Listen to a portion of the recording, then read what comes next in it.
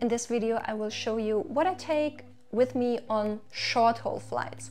So not the long ones, really just like 1 to 3 hour shorter flights. I think this is super helpful for you if you don't fly as much as I do. I travel a lot because my boyfriend and I have a long distance relationship and I visit him. I'm so lucky that I can actually work remote, not all the time, but part of the time. So it's really amazing because I can go to Malta tomorrow and just enjoy like almost 2 weeks of sun while working, and I don't have to take any vacation days. But anyways, that's why I'm flying so much. And I always try to make my flights as comfortable as possible. I really figured out what I should take with me, generally speaking, but especially what I take with me in flight. So I packed my bag already. It's from Longchamp and I really love it because I can put so many things in there. And the best part, because it's actually very soft material, it always fits. Like when airports or airlines check whether your bag is too big or doesn't fit the measurements, this one always fits the measurements because I can just like do this and make it smaller. But then on the other hand, I can put a lot of stuff in there. Okay, I will just get everything out, show you what's in there, and hopefully this video is helpful for your next flight. Let's start with headphones. I always actually take 2 pairs of headphones. I have the Bose, I don't know, noise cancelling ones, and honestly for me they are life-saving. I'm very sensitive to noise and the flight noises, but especially all the people talking around me can really stress me out, and with these ones my flights are so much better simply because I can just be in my own zone, block out all the noise from outside and just don't hear anything. Then I also always take my really old AirPods, but I really love those, and I just switch forth and back. Let's say, for example, I'm not in the flight, but I'm just walking around in the airport. I actually don't like it if I don't hear what's happening around me, so I always take both, and depending on the situation, I use either or. Then let's start with entertainment.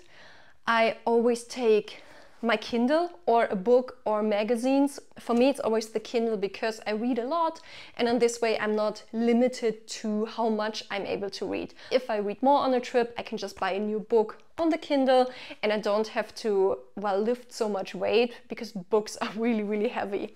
Let's continue with entertainment.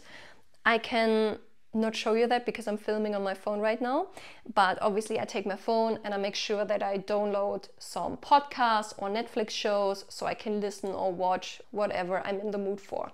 And then I also bought this tiny thing off Amazon, so you can actually like have your phone like this and be able to watch a movie like straight in front of you without looking down, without holding your phone. And this is one of the things that make short-term flights, because obviously you don't have entertainment on board, that makes it so much more convenient and so much more fun. Then I have a scarf in there, and this one is actually great because it doubles as like a beach towel kind of thing.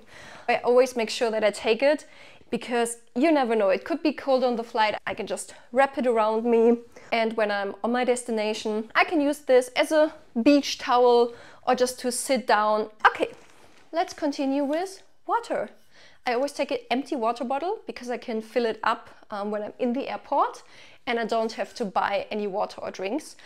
Continuing with snacks. I usually go into airport lounges. I actually don't fly business class, but my boyfriend and I, we have credit cards, and with those credit cards you can visit almost every airport lounge. And honestly, if you're flying as much as we do, this is so convenient, and that's also why I don't really take much food. I have a protein bar with me and an apple. You can never go wrong with like an apple or a banana, so I take this. Okay, let's continue with more fun things because I'm pretty sure you don't know what this is. Another random thing I bought off Amazon. This is a footrest. Like when you fly long haul, you usually have those kind of footrests, but then when you only have a short flight, you don't have them. And I'm the kind of person, I always want to put my feet up in some way. So this really is amazing. Life-saving, like bring something to charge your phone. You never know if your flight might be delayed, maybe you have to take another flight, whatever, always take it. Usually I also take a power bank, but I really can't find mine. I don't know where it is. But yeah, usually I would bring a power bank as well. Sunglasses for 2 reasons. Maybe I need them on the flight, maybe I need them in the airport, before the airport, but also if my suitcase goes missing, I just can't live without my sunglasses. Speaking of things I don't want to lose, so if you have anything you would be sad, upset, whatsoever for losing, like not just money-wise, but things you just can't replace. So for me, that's jewelry, but also we need like credit cards, passport, money, these kind of things, simply your wallet. I'm like a bit of an anxious person, so I always like double, triple check. You don't want to forget your passport. That would really, really suck. I never print out my flight documents. Honestly, I fly so much. I always have these things on my phone.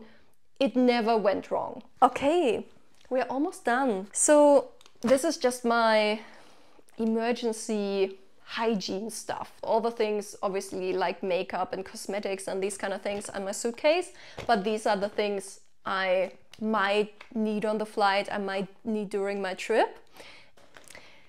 Eye drops. Flying really dehydrates you, and it also sometimes dehydrates my eyes, and I can really feel, oh, they're dry. Maybe it's also because I'm on my phone the whole time, but I think it's a combination of being on my phone all the time and being in the airplane. Then some stuff to disinfect. Could be also wipes. I like this liquid one. This one is Dr. Bronner's, and I really love especially this one because it smells like lavender. It's a bit more gentle for your hands. I also bring baby wipes. One thing I learned from moms, and I think that's actually genius, is to always bring these wet wipes, and they're so convenient in case like something is dirty, like maybe your table when you sit in the plane. Anything, you never know. So I bring this in combination with disinfection. What else do I have in there? Toothbrush, deodorant, you never know. Lip balm, also again, dehydration. And then I always take, what do you call this? If you have a dry throat. Anyways, my English. Hand cream. Okay, do we have more? Tissues. More things for your throat. Okay, and this is everything I take with me on short flights, and I hope there are some useful ideas for you.